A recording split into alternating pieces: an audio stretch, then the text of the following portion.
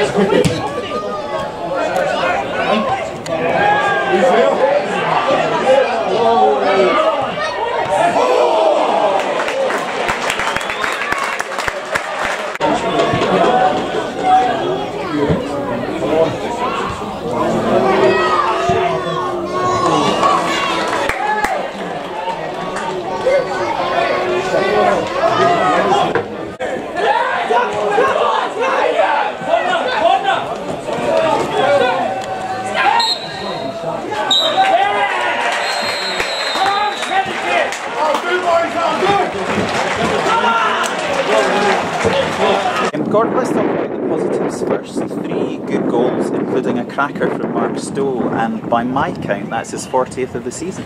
Aye, his goal was brilliant. It's a contender for goal of the season. He thoroughly deserved it, Mark, because I thought it was a thorn in Tranent's side. He was always looking to get at them, and I think it's proofs in the pudding. They've took their left back off quite early with the hassle that he was given. So I mean, Stowe deserves his 40 goals. He's been magnificent for us. So just disappointing the result, but we move on. So yeah, let's talk about that. That's another two goal lead that we let slip today. What did you say to the boys in the dressing room after the game? It's not like probably the other 2 goal leads that we've gave away. I thought we defended pretty well.